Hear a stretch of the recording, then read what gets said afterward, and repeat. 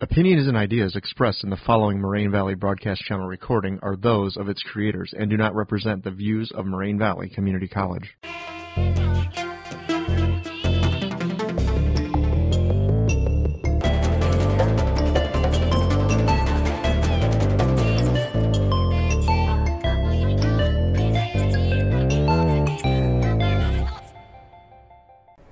This year, in Chemistry 132, we have spent a great deal on studying electrochemistry, which is the study of chemical processes that cause electrons to move. Looking at an equation, we have learned to identify what reactant is getting oxidized and which one is getting reduced by finding oxidation numbers. By doing so, we are then able to find half-reaction equations for each substance and balance the equation. A balanced chemical equation shows which substances are the products and which substances are the reactants, and the relative amounts of each. When speaking of concepts like electrochemistry or going through the process of balancing chemical equations, it is difficult to relate to everyday occurrences.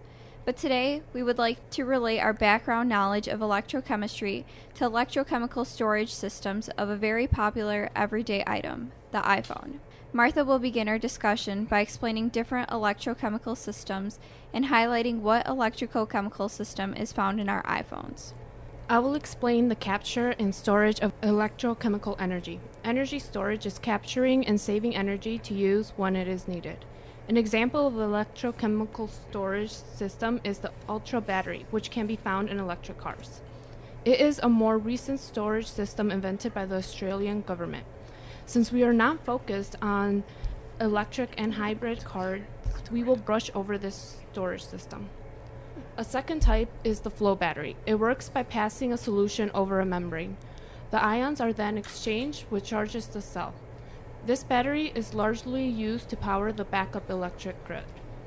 Yet a different storage system is the supercapacitor. This is the bridge between conventional capacitors and rechargeable batteries.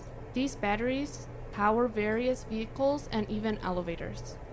Lastly, there is the rechargeable battery, which is what we will be focused on. Rechargeable batteries contain one or more electrochemical cells and can go through the reaction in reverse.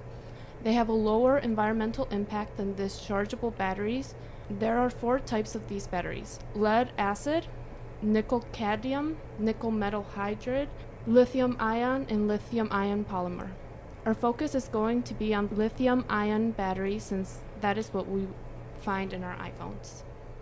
Now that Martha has made us familiar with electrochemical systems used to power iPhones, Itzel will dissect the chemistry involved. The battery consists of metal oxide as a cathode and usually a carbon graphite as an anode. The electrolyte consists of lithium salt with an organic solvent, and there is a permeable membrane as the separator in the battery. During discharging, the lithium ions flow from the anode to the cathode through the electrolyte and the separator. The anode also goes through oxidation as it loses electrons, while the cathode goes through reduction as it gains more electrons. During discharging, the direction reverses and the lithium ions flow from the cathode to the anode. So the anode goes through reduction and the cathode goes through oxidation. These lithium batteries allow iPhones to have high energy densities, longer run times, no memory effect, rechargeable, and be lightweight for its size. I wonder how long it has taken to perfect a process like this. Does there seem to be any problems within the reactions of these batteries? Yes, there are some problems that still remain when using these types of batteries. For instance, the need of a longer battery life has been stressed from the public during the past few years. Research has shown that replacing the cathode and electrolytes might help solve this problem. For instance, Apple has been looking at using ceramic cathodes or glass electrolytes that are more durable. The batteries will then last much longer due to the higher energy densities. Research has also headed to building better batteries through nanotechnology.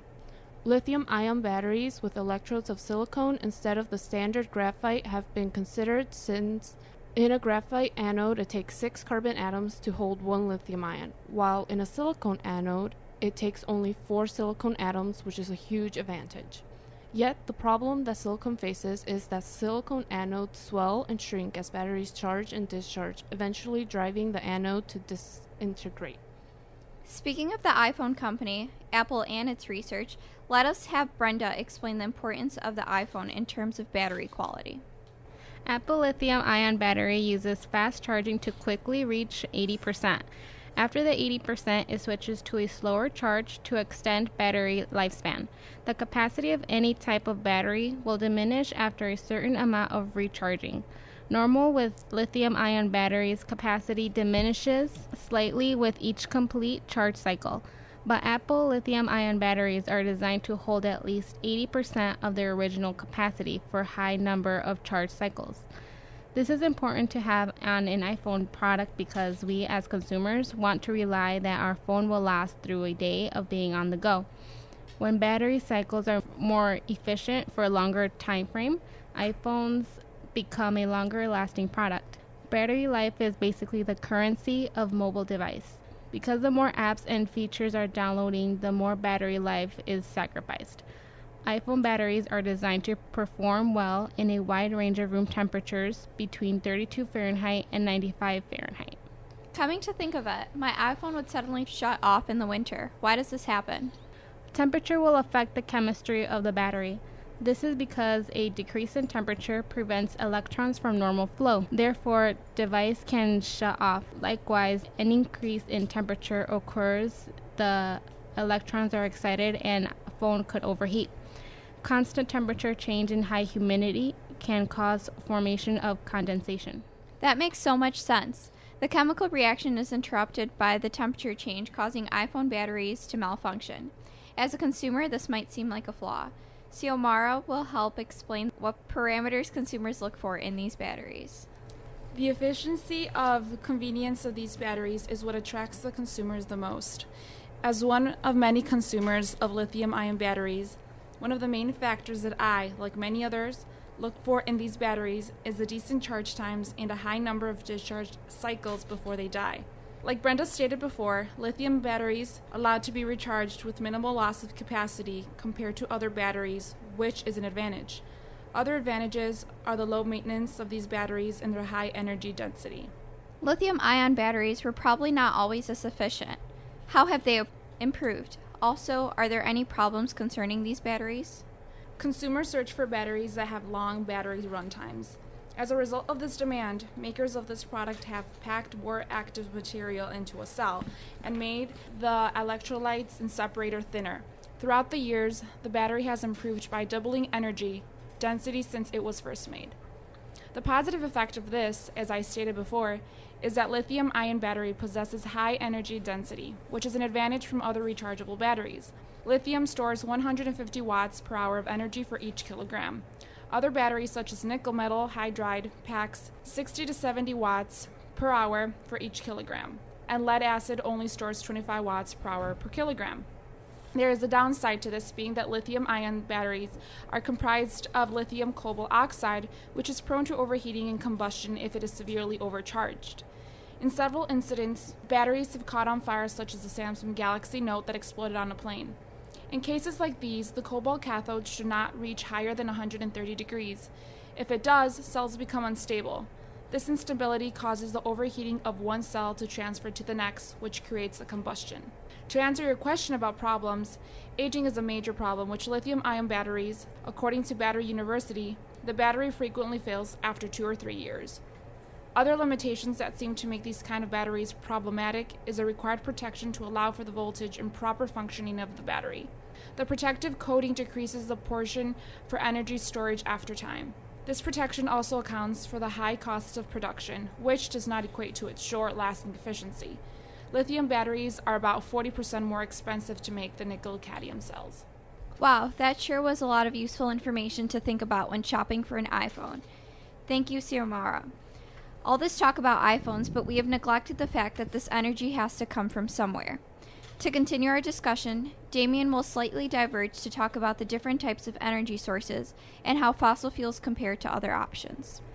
There are 10 different types of energy: solar, wind, geothermal, hydrogen, tidal, wave, hydroelectric, biomass, nuclear, and fossil fuels. Can you explain each energy source to help us get a better understanding?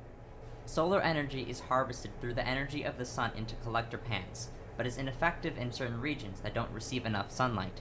Wind energy uses huge turbines to spin wind and convert it into electricity, but has drawbacks because it takes lots of space. Geothermal energy is the energy produced from beneath the earth and is environmentally friendly, but only select regions can harness this energy. Hydrogen energy is used with water to produce electricity. Tidal energy uses the rise and fall of waves to convert kinetic energy into electric energy. Wave energy is produced from the waves in the ocean, but can hurt marine wildlife. Hydroelectric energy is used with dams that contain turbines that spin energy, but has drawbacks because many of the dams are very old and need restoration, which costs tons of money. Biomass energy is produced from organic material, but produces a lot of carbon dioxide emission. Nuclear energy creates energy through a specific nuclear reaction, but disposal methods make scientists question its use. Lastly, fossil fuels use coal, oil, and natural gases to create energy. It is the most widely used energy resource on the planet, but has two major drawbacks. The process to create this energy highly pollutes the environment, and we are very limited with fossil fuels. Ultimately, it is difficult to say which energy would be the best for iPhones because all have drawbacks and benefits. Once energy is harvested in one of these 10 ways, how does it get distributed? Marcin will help us explain the electric grid. An electric grid is an interconnected network for delivering electricity from suppliers to consumers.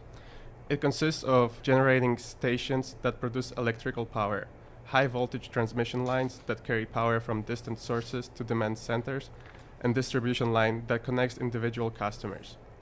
The electricity grid is a complex and incredibly important system, and one of the most impressive engineering feats of the modern era. It transmits power generated at a variety of facilities and distributes it to end users, often over long distances. It provides electricity to buildings, industrial facilities, schools, and homes, and it does so every minute of every day, year-round. That sums up our discussion. We have successfully discussed energy sources and how the energy travels through the electrical grid into our homes. This supplies our iPhones that have lithium ion batteries energy to charge, as connecting a device creates a current and the electrons flow through the device to the positive side. Our discussion communicated how the lithium ion battery has improved and what areas still need work. Hopefully, future research will solve our battery problems. Thank you for your time. It's time for us to log off.